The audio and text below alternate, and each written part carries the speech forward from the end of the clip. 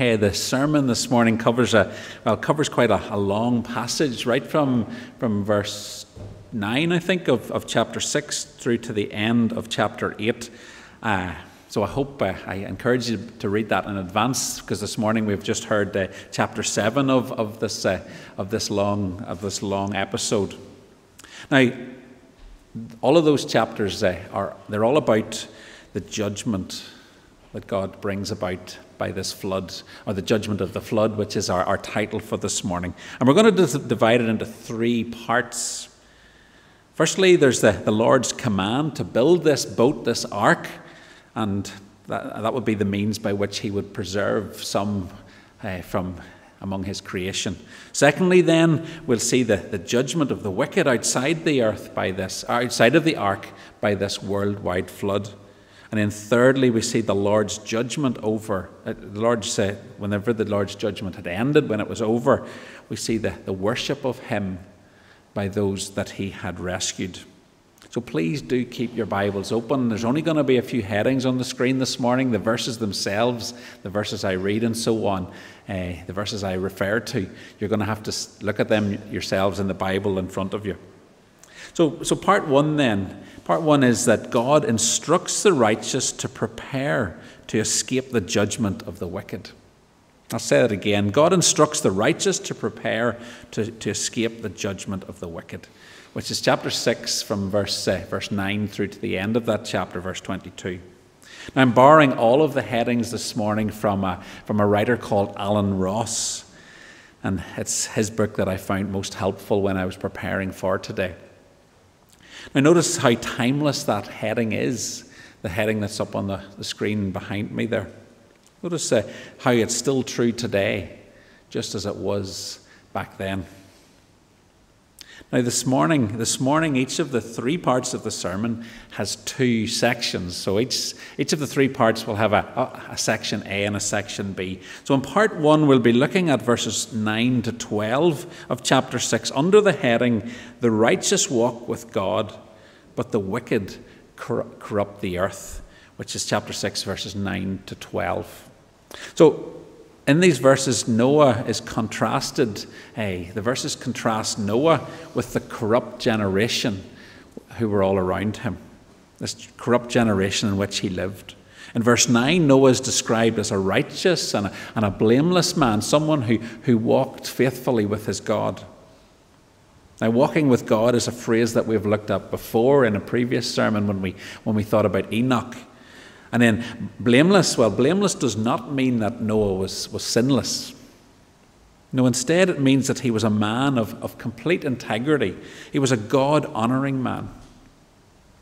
And that word righteous, well, that describes Noah's relationship with God and his behaviour, which results from that relationship. In other words, Noah is a man who belongs to God, belongs to the Lord, and who lives every aspect of his life in light of that relationship. His is a covenant. We call it a covenant relationship with God, and I'll be saying a little bit more about what that means later on. Now notice how very different then the rest of this generation were compared to Noah. Verse 11, if you have that in front of you, verse 11 describes the corruption and the violence which filled the earth. And in verse 12 tells us how God saw it all. He saw the full extent of the willfully corrupted lives of all the earth's people. When you read those verses, it's a graphic description of humanity at the deepest depths of depravity. Evil filled the earth in those days, except for Noah. And the Lord, we're told, the Lord saw it all. Now later on, if you've time later this afternoon, perhaps I'd encourage you to take a look at Psalm 14. Make a mental note of that. Psalm 14, because it paints a picture of a very similar scene. It's just 7 verses long.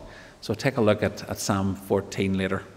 But here in verses 9 through to 12 of chapter 6 of Genesis, we've seen the very stark difference between Noah, this righteous man who walked with God, compared to the wicked who were all around him and who had corrupted the earth.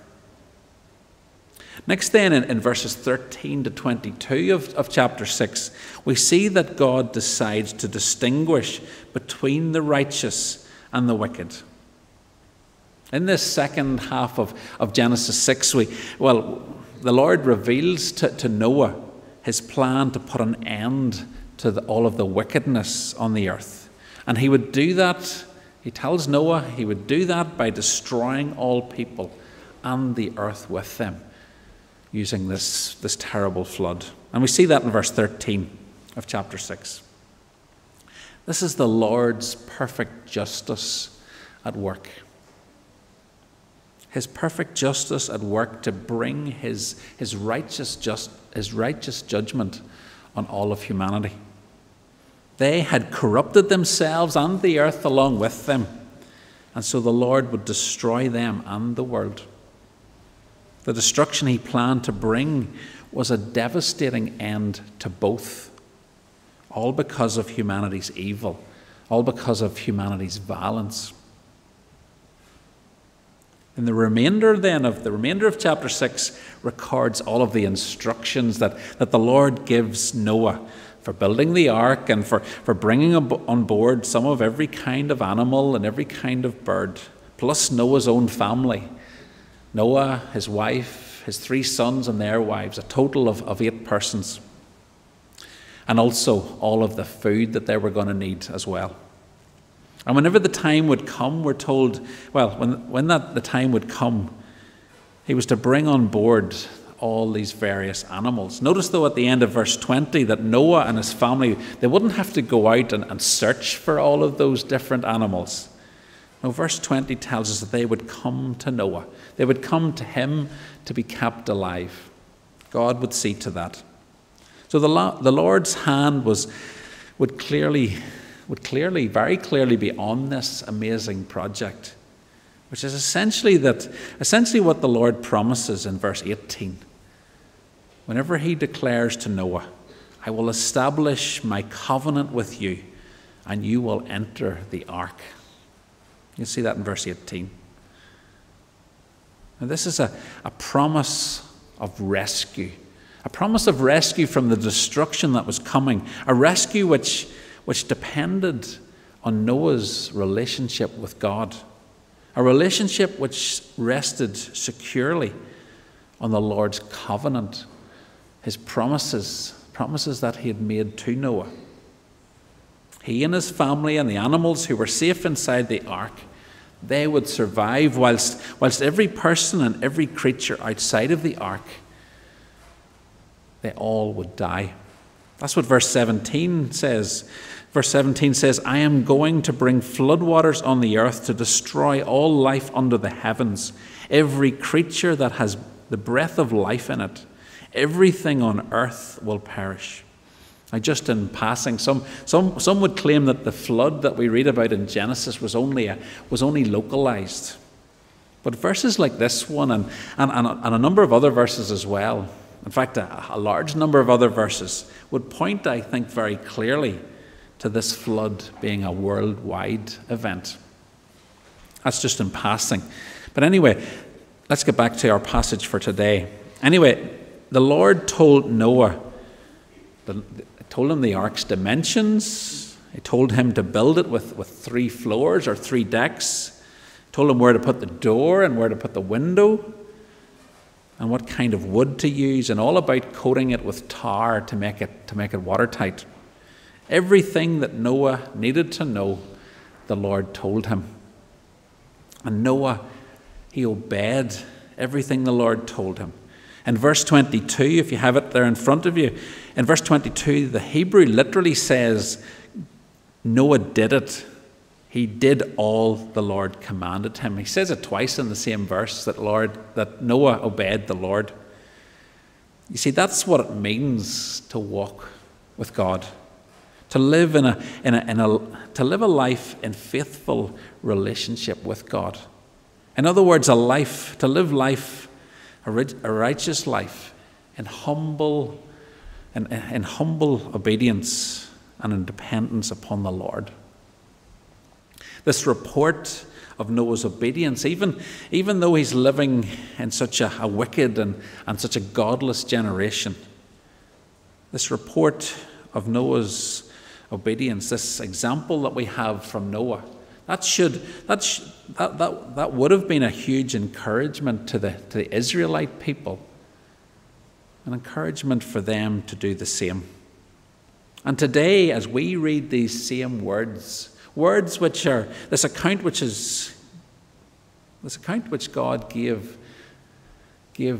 to Moses, and which we have in our Bibles today, surely we should be encouraged. We should be encouraged to walk faithfully with God in our generation, which is almost as godless as in the days of Noah. As we move then into chapter 7 of Genesis, we come to part 2, and our heading here is that the Lord destroys the wicked and their world, but saves some through the obedience of one man. Now that's a long heading, a very long heading. And that word some, or that phrase some were saved, those some they're often referred to as the remnant. Now I mention that now because that's a word that I'm going to be using and I'll mention later on as well. Again, notice the timeless truth contained in that heading. You see, for us living today, Jesus is the one man whose obedience is the basis of our salvation. If we're trusting in him, if we're trusting in Jesus, then it's his obedience, his righteousness, which is counted as though it were ours, enabling us to be saved, enabling us to be saved from God's judgment. In verses 1 to 9 of chapter 7, we see how the Lord ensures the escape of the righteous from judgment. And how does that happen? How does that occur? By entering the ark. By entering the ark just as the Lord had commanded, and all of that in readiness for the rains which would start in 7 days' time and which would last for 40 days and 40 nights. Now, just in passing, it seems that this was the very first rain that had ever been experienced on the earth. It's the first time that rain is mentioned in the Bible. Previously, the land was watered from springs and from using a mist. We read about that in the early chapters of Genesis. In verse 1 of chapter 7, again, it's Noah's righteousness which is being stressed in comparison to the rest of his generation. Again, we're forced to realize just how much Noah stands out as a godly man. He stands out because of his godly life compared to those who are around him.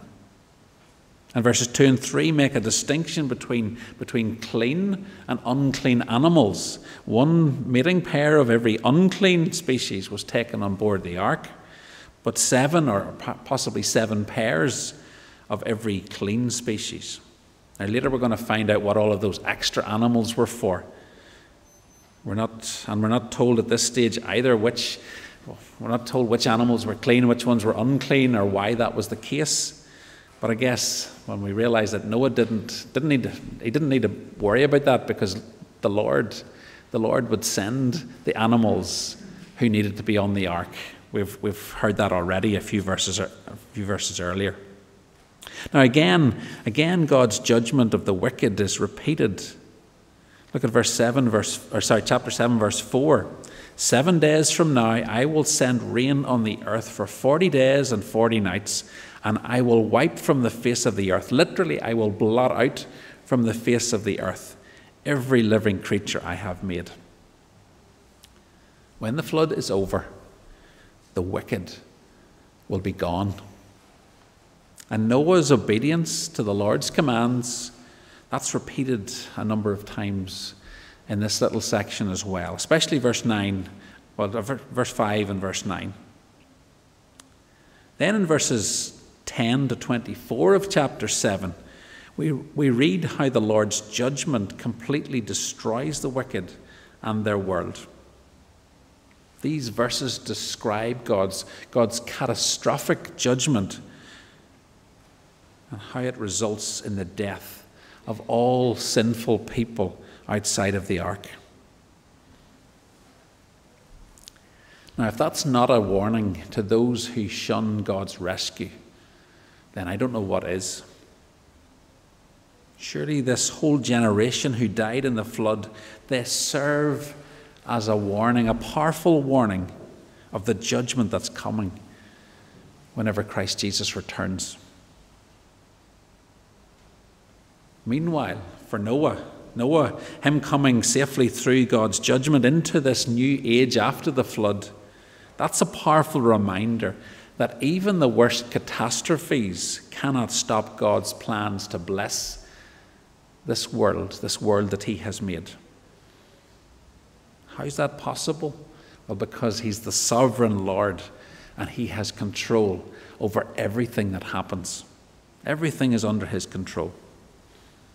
The whole flood account confirms God's power over his creation, just like we saw in chapters 1 and 2, where we read how he made it all.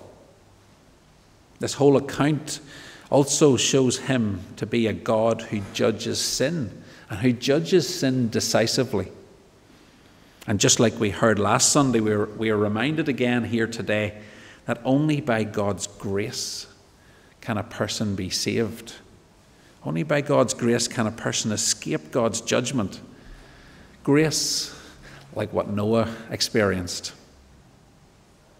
You see, Noah wasn't sinless, and so he deserved to perish, to die too. But the Lord graciously spared him, and not just him, but his family too.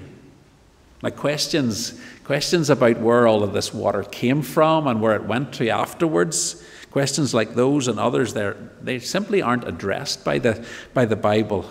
And so we're not going to spend time on them this morning.